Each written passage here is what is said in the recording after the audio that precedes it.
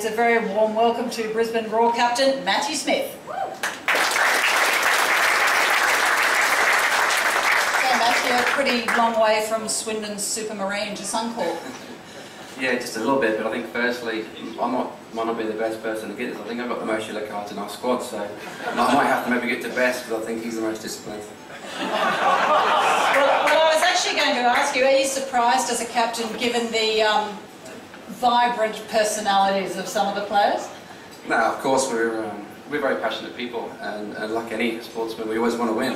And I think for us, it's if we can keep our best players on the pitch week in, week out, and to get this, we're able to do that, then that goes to prove that we do it right.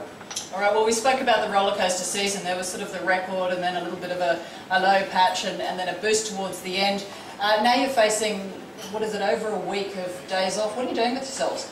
I don't know, but I'm sure the missus has got quite a lot planned for me. No, a bit of family time, we've got a couple of days off. But for us now, it's focusing on the Champions League on Tuesday, so we don't have too much, but more looking forward to trying to beat Alsan at home. And we do wish you luck with your Asian Champions League campaign and also with the grand final. I'm sure your missus has actually planned for you to go out picking suits and flowers and the like, because I believe you're set to tie the knot with your lovely fiancé in June. We wish you all the best with that and good luck for Brisbane Roar.